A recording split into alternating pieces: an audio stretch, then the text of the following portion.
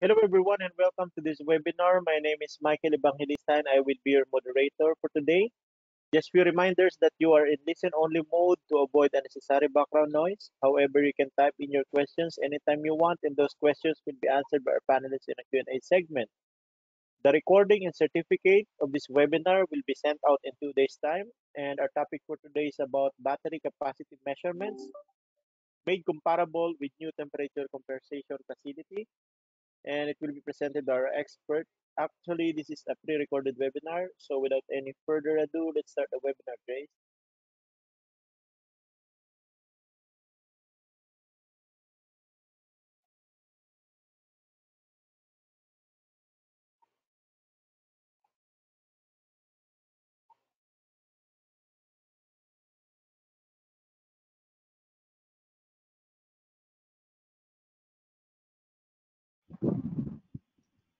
Hello everyone, thank you for joining in today's webinar on battery capacity measurements made comparable with new temperature compensation. Thank you for joining in today's webinar, and also this, as you know, as the topic is mentioned, with new temperature compensation, that means the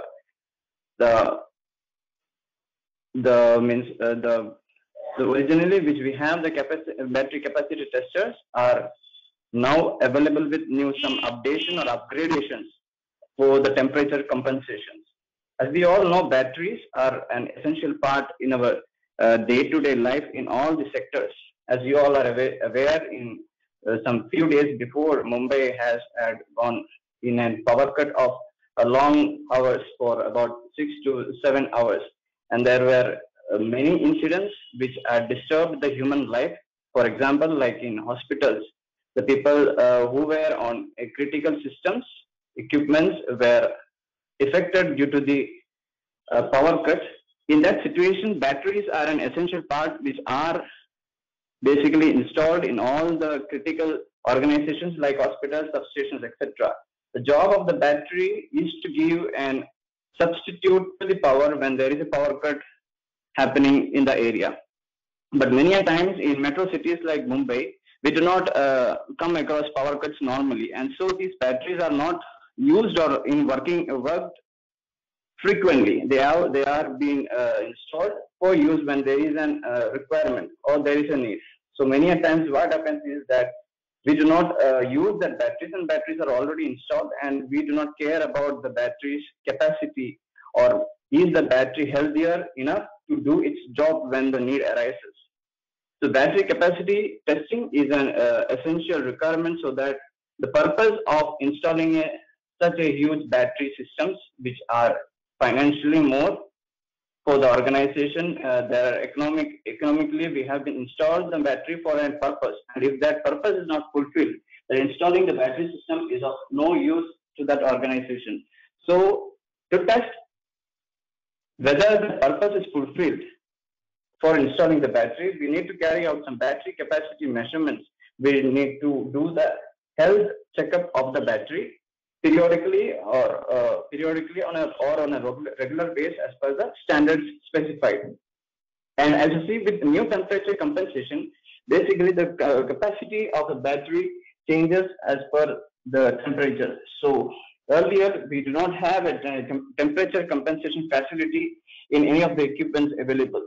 But Mega, as you know, upgrades and updates frequently with new technologies and advancements in the worldwide market, has come up with a new facility for temperature corrections as per the IEEE and IEC standards. Today's agenda for the presentation webinar is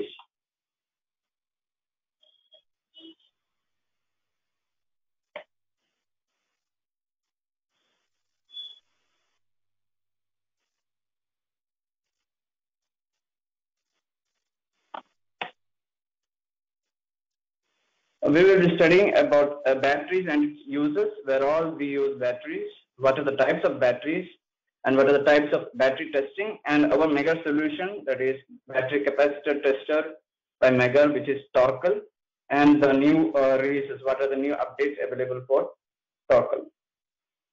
Uses of batteries, as I explained,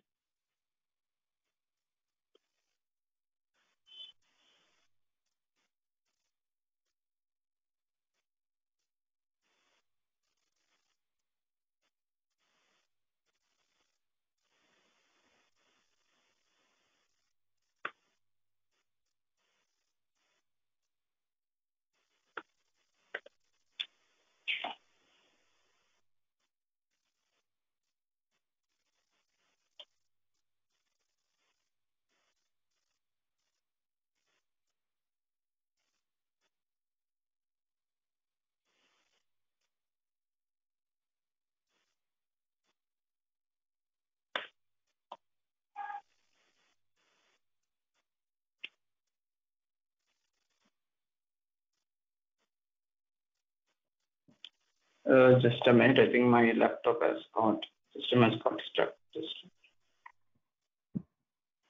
Yeah, Matthew, now your screen is visible. It's on first slide. Yes, We can.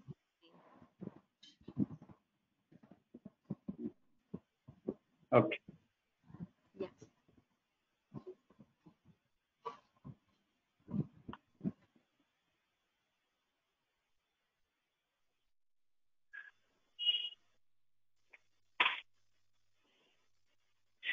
Use of batteries. Where all the batteries are used? Basically, batteries are used to ensure that critical electrical equipments are always on. These maybe the applications are these are used in electrical generating substations for the protection and control of switches and relays. As you know, in the substations we have control rooms where relays and panels are installed, and when there is a major power cut, the supply to these relays and panels have been given by the batteries installed in the substation. So we have battery rooms in all the substations, and these play an important role so that the relays are and the relays installed in the panels are not affected, and they work even if there is an power cut, major power cut. So at when there is a need for that relays to operate, whether to trip or not, the power supply is needed, and it is given by these batteries installed in the substations. So it is very necessary and important that the batteries should be in very healthy condition, so that when there is a major power cut or major issue, it should supply the needed power to the relays installed in the substation, so that the protection system works smoothly. In telephone systems, also the batteries are installed for the data centers and all. Even when there is a power cut, these batteries are installed there, so that the data centers are given enough power without interruption, so that the telephone systems work smoothly. In industrial applications for protection and control, in large organizations for the backup for computers, and where financial data are saved, like in banks, these batteries plays an important role. And in all less critical business information systems, batteries are installed. Without battery backup, hospitals would have to close their doors until power is restored. So as we talk, there may be patients on life support systems that require absolute 100% of power at all times. So these patients are basically on the critical systems, where failure is not an option. So the power should be very well supplied at all times to the patients.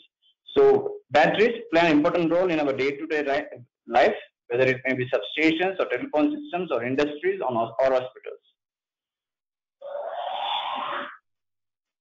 Reasons for battery testing. There are three main reasons for battery testing. One is to ensure the supported equipment is adequately backed up. That means the uninterrupted power supply is given to the critical systems, so that they work or operate without interruption continuously. Second reason, to prevent unexpected failures by tracking the battery's health. The fluctuations in the power or the cutting of power can cause failure to the equipment.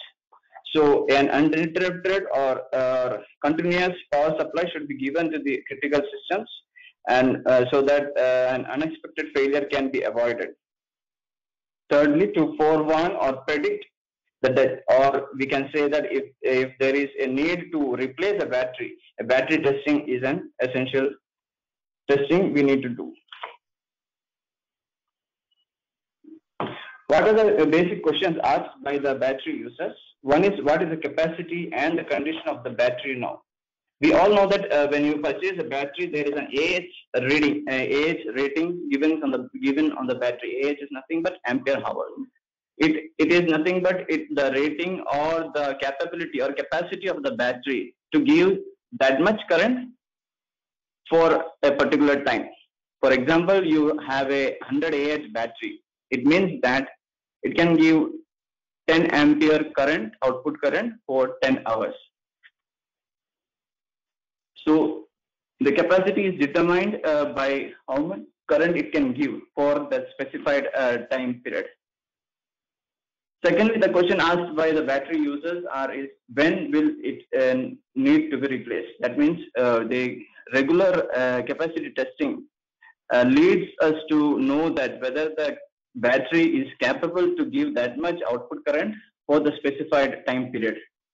If it is not, we need to take an action according to the thresholds given by standards, how much capacity or how much output current it can give as per with according to the corresponding time.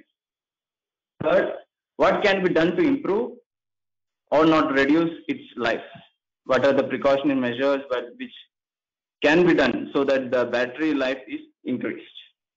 You know that in battery rooms, many a times we see that there are ventilation, air conditions given so that the temperature is maintained at a particular level so that the battery life can be increased. Next, coming to types of batteries. Majorly, there are two types of battery, as you see, lead acid battery and nickel cadmium battery. The lead acid batteries are again divided into different parts, as you see in the slide, like flooded battery, VRLA battery, that is valve regulator lead acid battery, flat plate and tubular plate. And nickel cadmium is divided into four types: flooded, sealed, pocket plate and flat plate. Lead acid batteries, basically, there is in the lead acid batteries, there is a chemical reaction in the sulfuric acid electrolyte where basically the reaction results, and upon discharge and regeneration, the acid is depleted and hydrogen and oxygen are formed during the discharge and float charging. So in flooded batteries, these hydrogen and oxygen which are formed, they escape, and so water needed to be filled periodically to the battery. And so as the name suggests, flood lead acid, it means water needed to be added to the batteries for the reaction to continuously take place. In the valve regulated lead acid battery, that is VRLA battery, the hydrogen and oxygen gases which are generated recombine again to form water, and so in this we need not add water for the again processing or reactions to occur. Additionally, in the VRLA batteries, as you see, there are two types, that is AGM based, absorbed glass mat based, and gel. In this, the acid is immobilized by using any of these two materials, that is absorbed glass mat or a gel. And in the nickel cadmium batteries, it is similar to the lead acid battery, but there are two dissimilar metals used in an electrolyte. And the construction of this nickel cadmium is similar to the lead acid battery. And these nickel cadmium batteries are not that much seen. They are rarely seen. What are the components of a battery? Basically, what structures or components are used to build a battery? One is jar, and second is electrolyte. A jar basically is used to hold everything, all the electrolytes and the acids or components. Jar is used to hold as a cover. An electrolyte may be a sulfuric acid or potassium hydroxide solution. Third is plates. As you know, there is negative and positive plates. Top connections, which are welded, where all like polarity plates are welded together. And then posts, which are used to connect these top connections of the like polarity plates. Basically, internally there are various plates of different two polarities, that is negative and positive. And these plates are connected together or welded on the post, and these posts are connected again to the top position.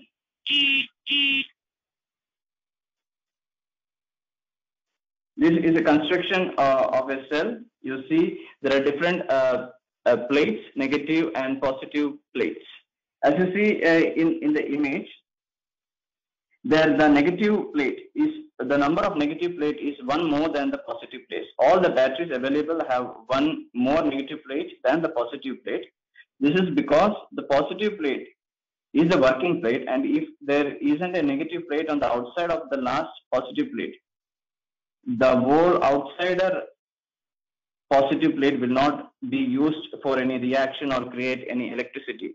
And for that efficiency, in all the batteries, you will see a one more number of negative plate as compared to the positive plate. As you see in the image, the negative plates, which are gray colored, is numbered from 1 to 15, and you see the positive plates are in between them.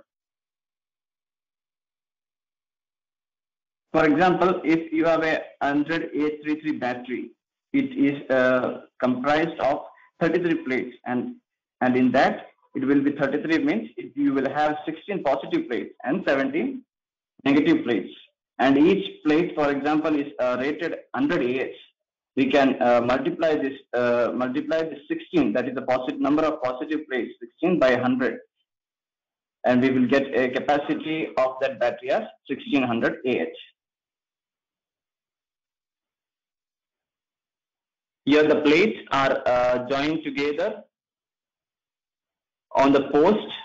You see, this is negative post 1, this is positive post 1. So the same polarity plates are connected together to a post, and the posts are connected with intercell connectors.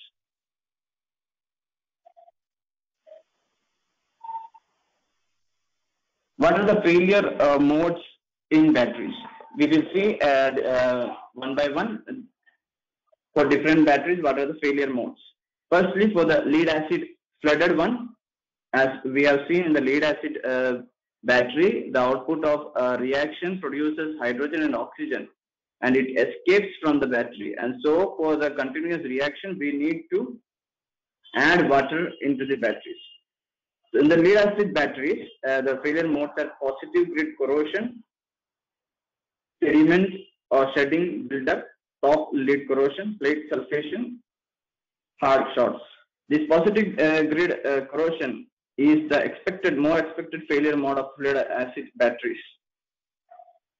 The grids which are lead alloys can get converted to lead oxide over time, and this lead oxide, as it is a bigger crystal than the lead metal alloy, the plate grows, and the growth rate will be well characterized and is taken into account when the batteries are designed. Sediment buildup failures occur as a function of amount of cycling a battery endures. These sediment buildup failures are more often in UPS batteries.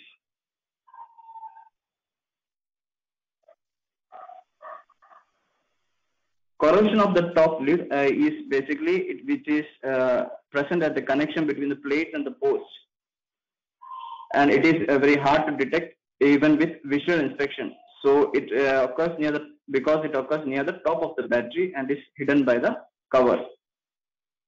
And these failures, the corrosion of top lid, are majorly occur due to high current drawn when the AC mains drop off, and it results in heat buildup when discharging process. Plate sulfation, it is an electrical part problem. A thorough visual inspection can sometimes find traces of plate sulfation.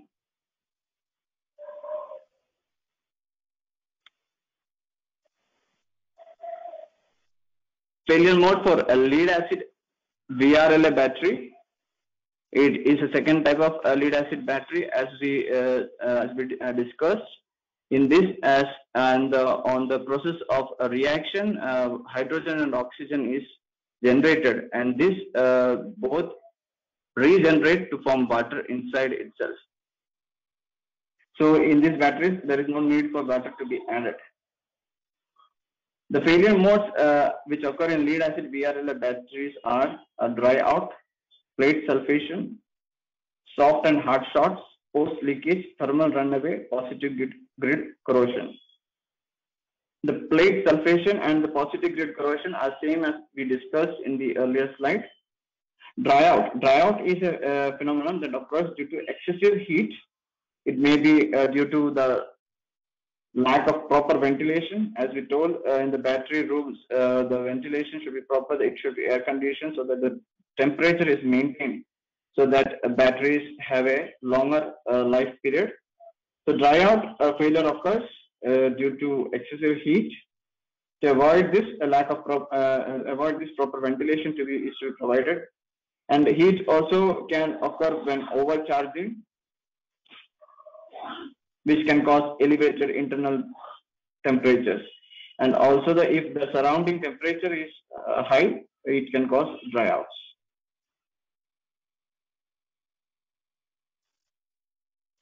Soft and hard shorts occur for a number of reasons. Hard shorts are typically caused by paste lumps pushing to the mat and shorting off to the adjacent plate. And soft shorts are caused by deep discharges. Thermal runaway occurs when the battery's internal components melt down in a self-sustaining reaction. And the positive grid corrosion is similar to the we discussed in the earlier slide. It is basically occurred because of the conversion of the lead oxides over a period of time.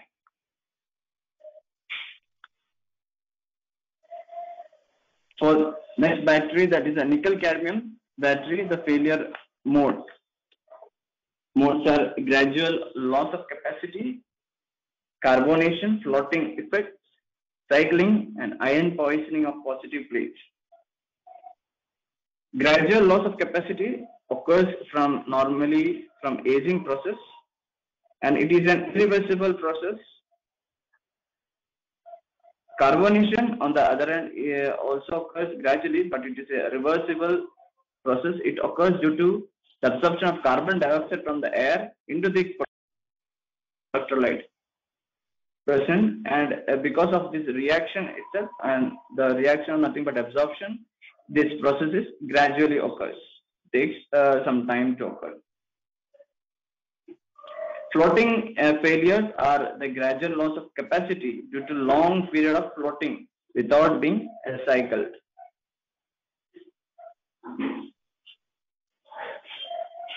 And ion poisoning is caused by corroding plates present in the batteries, and it is an irreversible failure. So now we have seen the failure modes on 3 different types of batteries.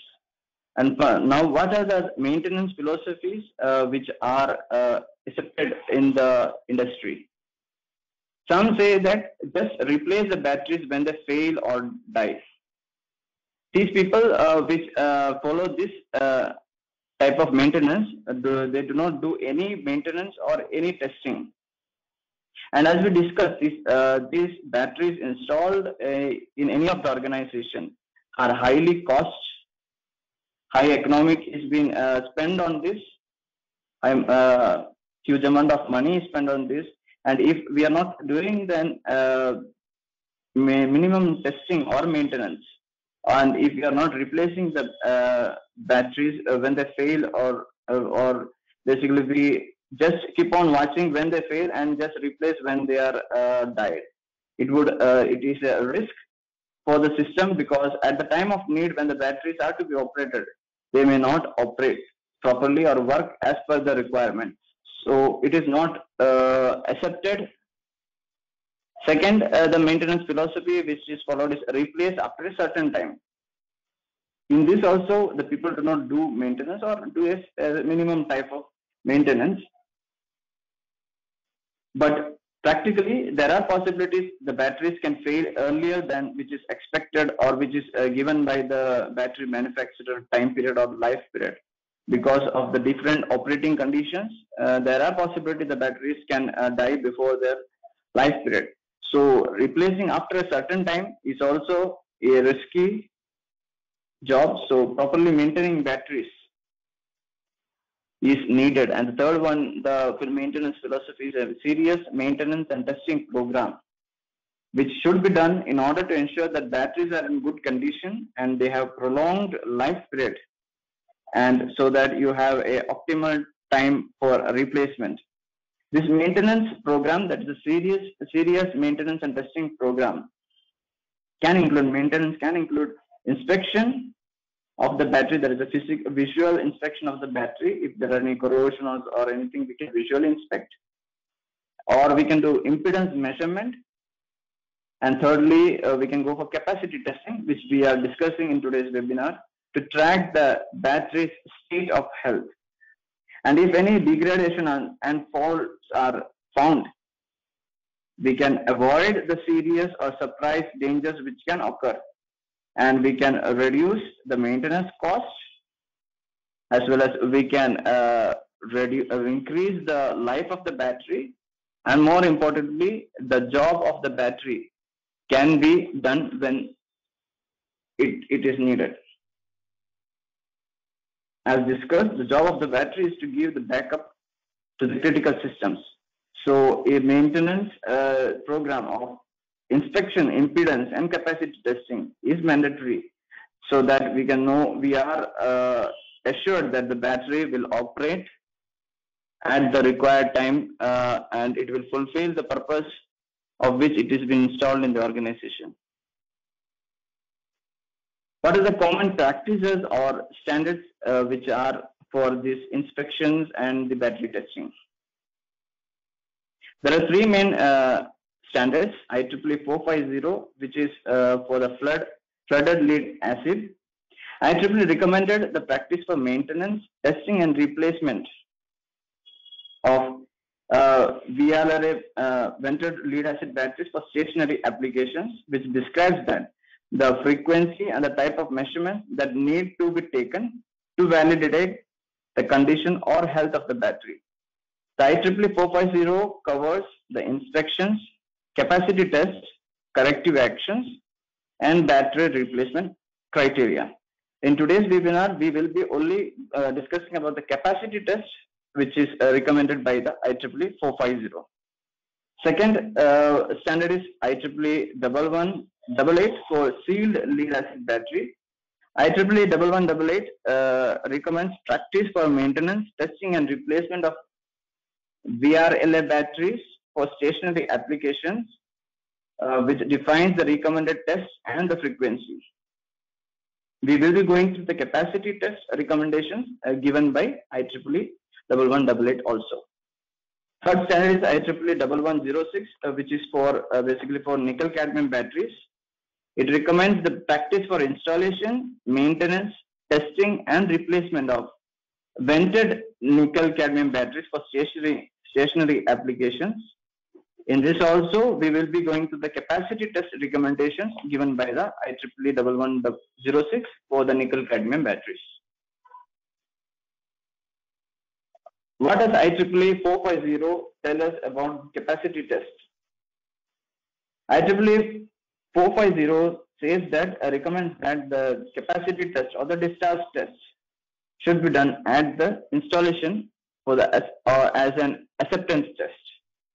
That means at the time of installation, if your battery has a rating, for example, 100 Ah, at the time of installation, we can test that whether the battery is capable of giving 10 amperes for, say, 10 amperes for 10 hours. If the battery is capable of giving 10 amperes for 10 hours, that means it is fulfilling, or it is meeting the technical specification of that battery of 100 ampere hour. IEEE 450 recommends that this discharge test or the capacity test,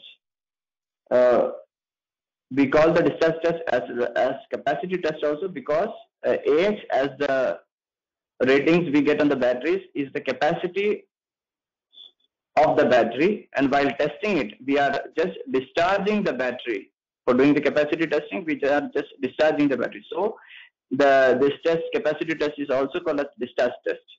So IEEE 450 recommends to do this capacity test within first 2 years of service, and it also recommends to carry out this capacity test or discharge test periodically, and the intervals should not be greater than 25% of the expected service life. For example, the expected service life is 10 years. So that the testing interval should not be more than 2.5 years. That means within 2.5 years of interval, capacity test or discharge test should be carried out on the battery.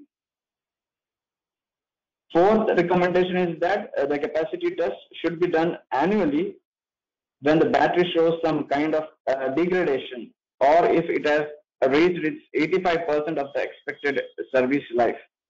For example, if you have a battery with service life specified as 10 years, then if it has been used for more than 8.5 years, we need to do that battery discharge testing annually. Or also, if the battery shows any signs of degradation, which means when the battery capacity drops more than 10% from its capacity on the previous testing you have done, or if it is below 90% of the rating it has been mentioned. For example, for a 100 Ah battery, if you have done a testing and if it is less than 90 Ah, then you need to do the discharge testing annually. And if the battery has reached 85% of the service years, it delivers 100% or more than the rated capacity. That means there are no signs of degradation, and you can do the testing once in 2 years. That means if after, for example, you have a battery of life period of 10 years, and you're testing after 8.5 years, you're doing a testing, and at that time period also, if it is giving 100% capacity, that means there is no need to do annually. You can just do the capacity or discharge testing once in 2 years. This was the recommendations given by IEEE 450 for flooded lead acid batteries. Now coming for IEEE 1188 for C.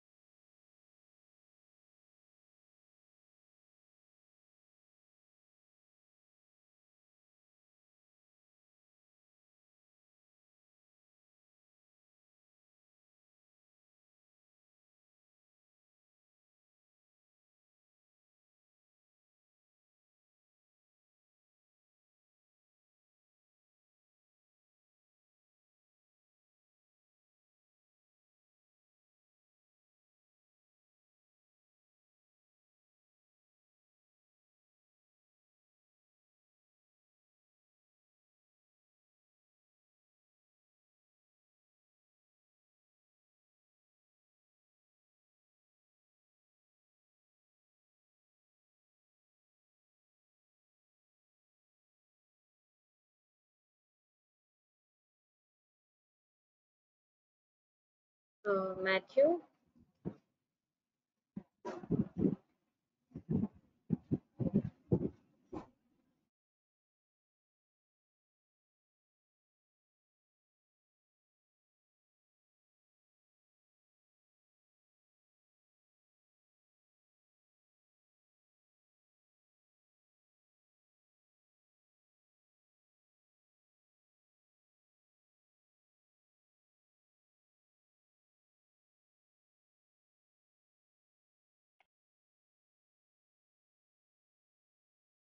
When doing the discharge testing as per IEEE 1188, it recommends that the discharge test or the capacity test should be done at the time of installation as an acceptance test. Secondly, it should be done periodically, and the interval should not be more than 25% of the expected service life.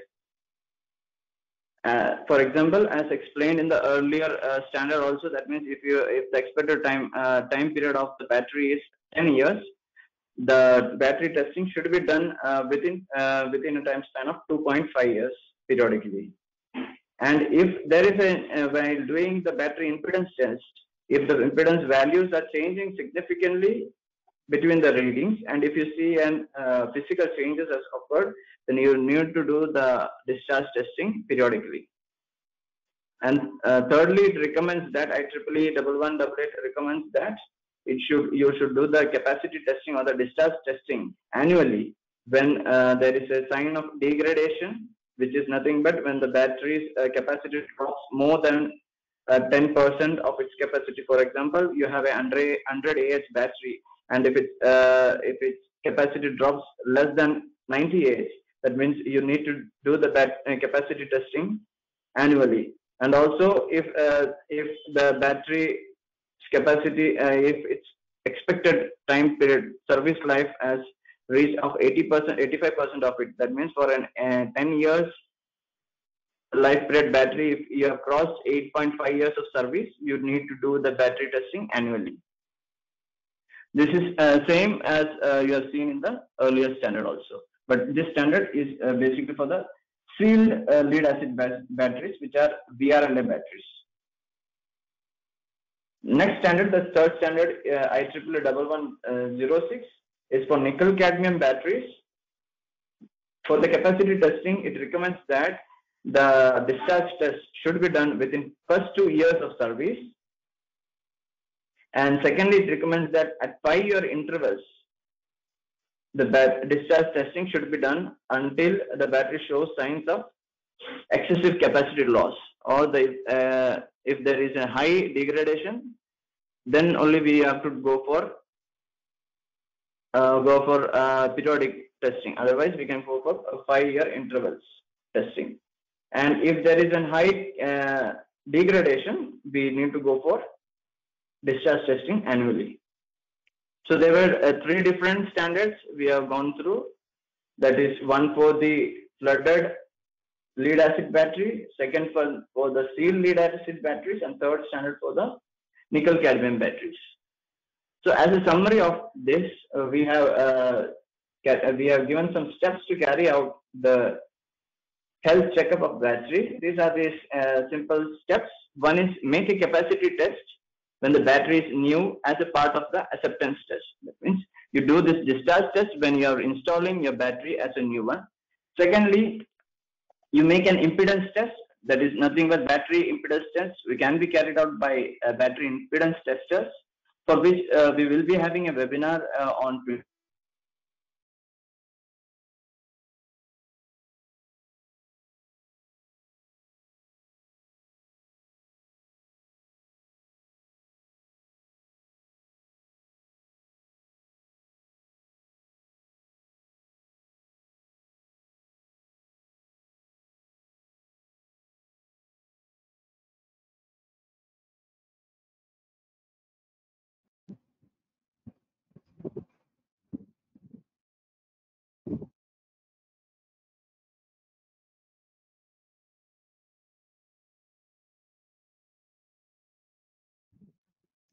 Matthew, you are not audible.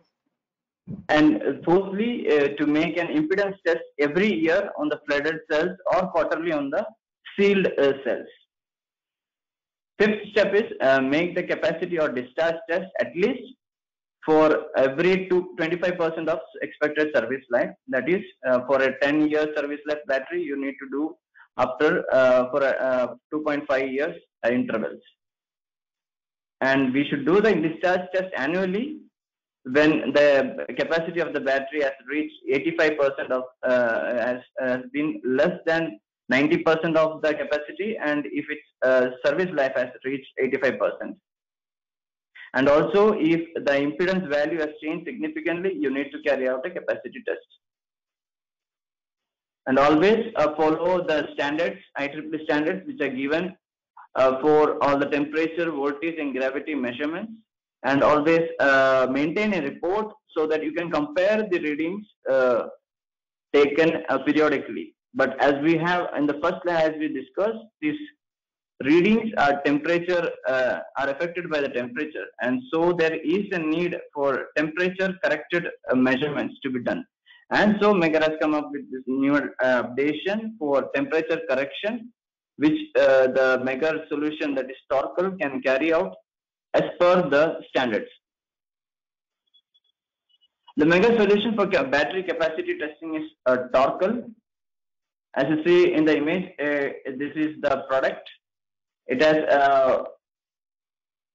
it can be used for test the batteries which are in services. It has a dynamic discharge technology, that is, the full power range is available at all the voltages.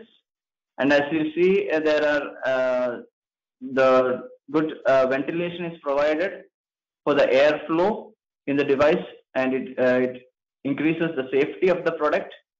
And the real-time monitoring during the test. That means if you are, as we have discussed, if you have a 100 Ah battery, you will be doing the discharge for 10 hours. So a real-time monitoring is essential for that purpose. And Torkel has the capability to give you real-time monitoring during the test, so that you are aware how much discharge has been occurred and how much is left.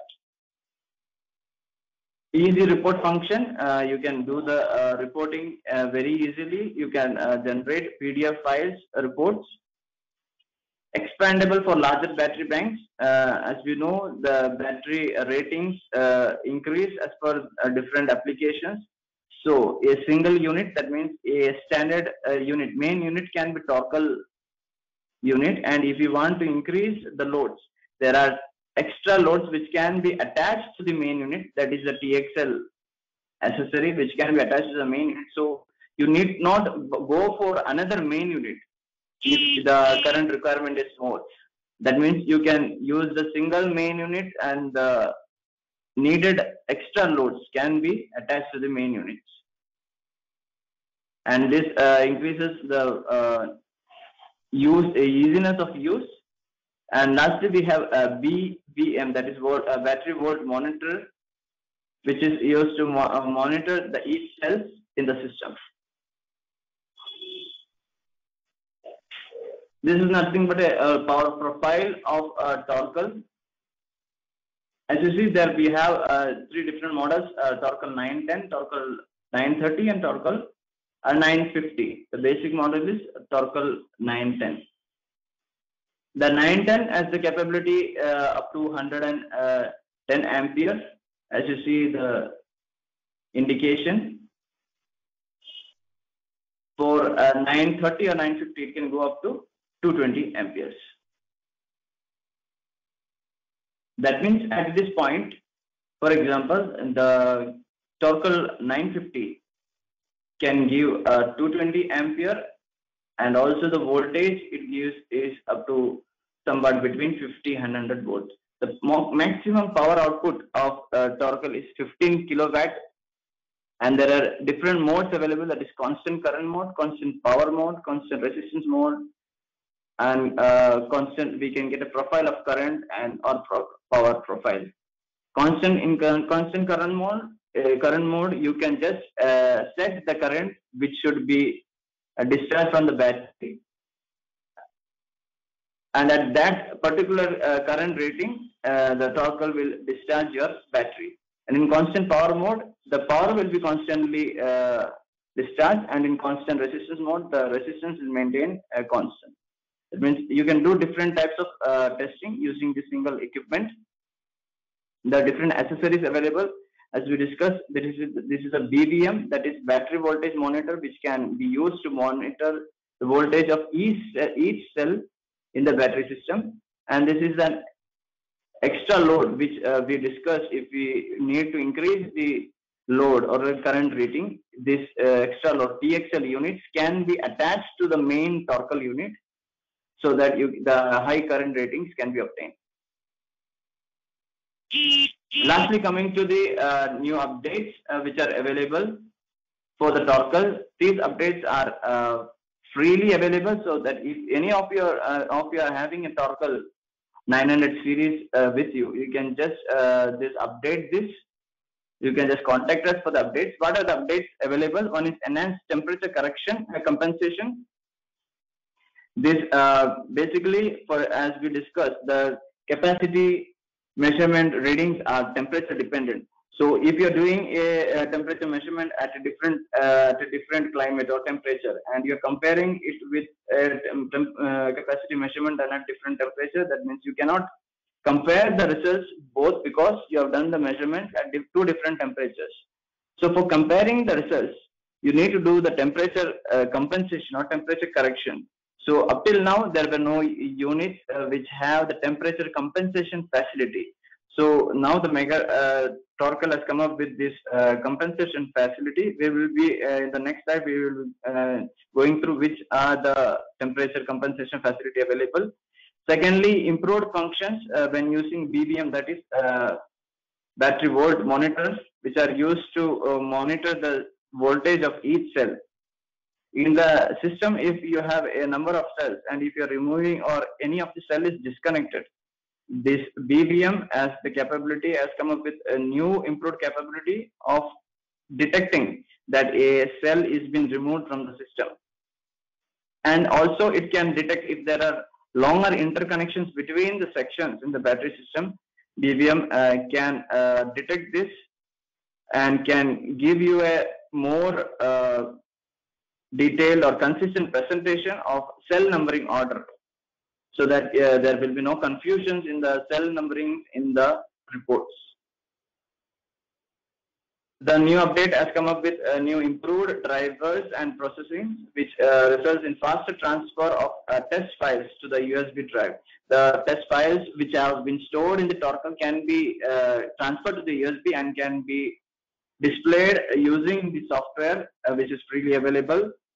And also, in the new update, the storage has been increased. Earlier, it was 20 tests were possible to store. Now we can store up to 30 tests. And also, the presentation of the test current and test power in the result has been more designed more properly. You can view it and do the reporting more in a more easier way. Talking about the enhanced temperature compensation, as we discussed in the recommendations, we had different IEEE standards 450, IEEE 1188, and IEEE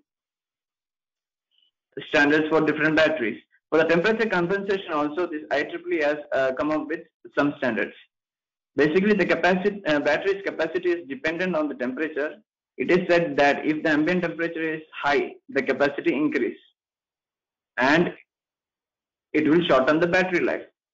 And when we talk in opposite way, if the ambient temperature is low, the capacity of the battery is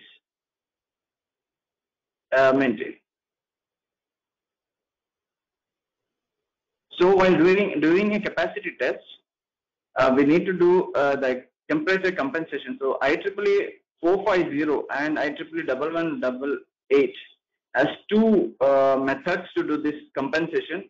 One is if the tests are going to be done for more than 1 hour, it has an equation and the temperature compensation is done to the capacity calculated after the completion of the test.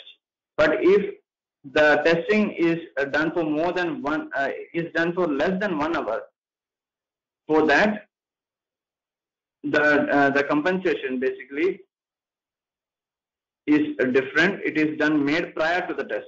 So if your testing is for a duration of more than 1 hour, then the temperature compensation is done after the test.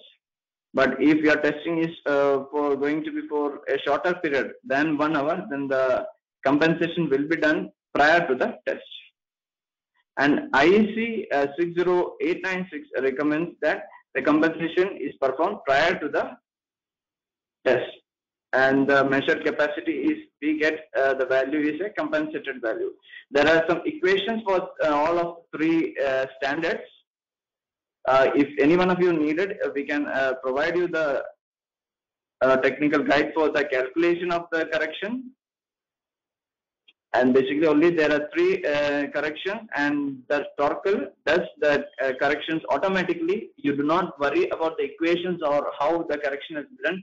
Just you have to enter the temperature value and it will give you the corrected value. So now you are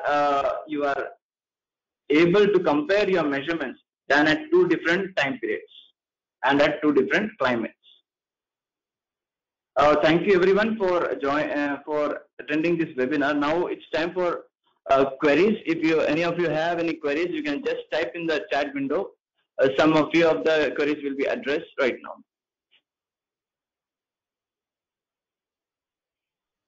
Okay, so that's the end of the presentation. Everyone, if you have any questions, please write it now in the chat box and we'll try to answer for you.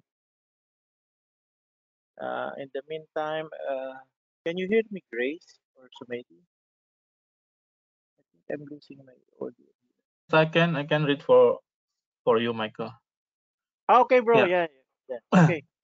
Yeah, the first question is, what battery type is recommended for switchgears in electrical substation?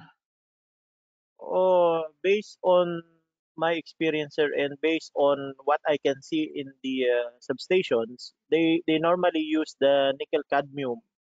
Why? Because nickel cadmium can stay longer in a high temperature environment. But of course, if you are buying a sealed type or VRLA, this should be in a controlled environment or a room that is being the temperature is being controlled. So they normally use the nickel cadmium because it can stay longer in a higher temperature and longer life. And also, but the disadvantage of this one is it's more expensive than the lead acid one. Yes, you are Okay. correct, Michael. Yeah, actually there are three types. Commonly, there are three types of battery, and normally on the substation: float lead acid battery, a valve regulated lead acid, and the last one is the expensive one is cadmium, nickel cadmium type. So depend on the budget on to design the substation, I think. Yeah. Okay. The next question is, at what ambient temperature should a battery operate normally? So maybe can I answer this, Michael? Oh yeah. Go ahead, bro. Yep. Yeah, I think most of the battery will affect with the temperature condition. So mostly every manufacturer state the temperature ambient. So it's around 25 up to 27 degrees Celsius. So when you use that temperature, the lifetime of the battery will be maximum.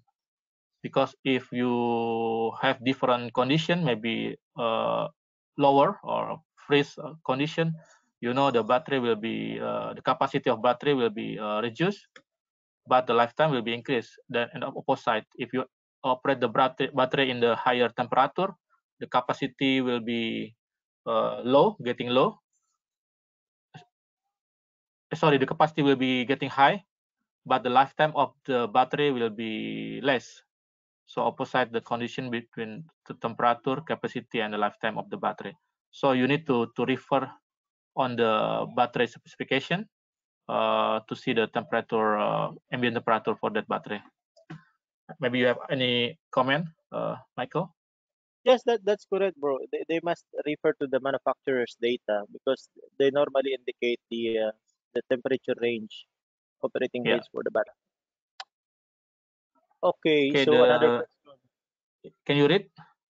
Yep. No. How often should we test Yeah. batteries in substations? So as mentioned in the presentation, we have depends on the test, of course, but in this webinar we focus on the capacity testing, and as suggested by the standard, it should be 25% of the lifespan. Of course, on the first year or at the time you receive the battery, you need to do the capacity test for verification if they supplied you a good quality one. And after 2 years, maybe for a warranty purposes, before the warranty lapses, you can check it again. And as recommended by the standard, I think if I'm not mistaken, it's the IEEE 450. You should test it every 25% of the expected lifespan. So, for example, it is expected to work for 8 years. Then you need to test every 2 years. That is the 25% of 8 years. And there are Yeah. also standards that saying every 2 years for the capacity testing. And for the impedance testing, of course, you can do it along with the your maintenance schedule. So if you do it every year, then you can do the battery impedance. But of course, again, once you receive the battery, you must do impedance test. So to have a baseline, because the battery testing is also a relative testing wherein you compare the previous test to the new test or the current test you've done. Okay. Yeah. Uh, the next question. In a battery bank of 118 cells, with each cells having 100 ampere hour, can we replace one defective cell with zero voltage? Oh, with one that is 100. Why with zero voltage? Is it the battery? What is the effect, if any? Also, can we do the other way around? That is 150 ampere hour can replace with 100 ampere hour. So I don't think it has zero voltage, sir. So every battery has a voltage output so that he can push, or it can push a current to supply to the load. But with this question, I'm not sure yet if we replace a different capacity. But what I can recommend, if you will do that, you must check the floating current. Okay, so of course the floating current, if it goes above or increased, if it will increase, then that means the one you replaced, or the one that is new to the circuit, causes that floating current to increase. And we don't want to do that, because that means that battery becomes a load for the other battery. And when you have this increasing floating current, that will produce more heat, and so it will degrade your battery, the battery system. But I'm not sure yet if it can be Yeah. done if different specification. It should not be zero voltage. Yeah. Actually, as I know, it is not really recommended. Yeah, Correct, because as we correct. know, every battery has a different internal resistance, so it will affect to the discharging process. It Maybe will it may become yeah, the load of the maybe one of them of the will be floating faster current. or lower. So as I know, it's not really recommended. Yeah. Yep. So to check the effect, you must check the float current, sir. Yeah. Another thing, what is the expected useful life of lead acid batteries and nickel cadmium? Different manufacturer, different specifications, sir. So you can refer to the manufacturer. Yeah. I think Uh, in general, battery life of the lead acid around 5 to 7 years, and correct. nickel cadmium around maybe more than 20 years, but depend on the But temperature the condition. manufacturer And and the yeah, of temperature. course, correct. They, But in general, normally, like the that. manufacturer will specify the expected life and the operating range. So meaning that expected life from the manufacturer is based on the temperature range that they provided. Uh, the last question here. For lithium ion can test in similar manner as nickel cadmium. Yes, sir. All battery can be tested the same way. Lithium ion and nickel cadmium. If you do the battery impedance test, then you can do that also in both lithium ion and nickel cadmium. But it's very rare to see the lithium ion on the battery bank, or in a substation, Yeah, I guess. because normally this is for portable one, portable unit or military application. But yeah, some tests maybe can use the same manner, I think, but not all. I believe not all testing can be applicable for this type ion, the ion type battery. I Yeah, the think. lithium ion battery. Yeah. Okay, so that's all the questions that we have for today. So this concludes our webinar. And at this point in time, I would like to say thank you everyone for joining us, and we hope to see you again in our next webinars. We still have a lot. So stay safe and have a good day. Thank you, everyone. Thank you, Sumedi, and thank you, Grace. Thank you, everyone. Michael and Grace. Thank you, Michael. Thank you, Mehdi. Thank you, everyone. Bye bye.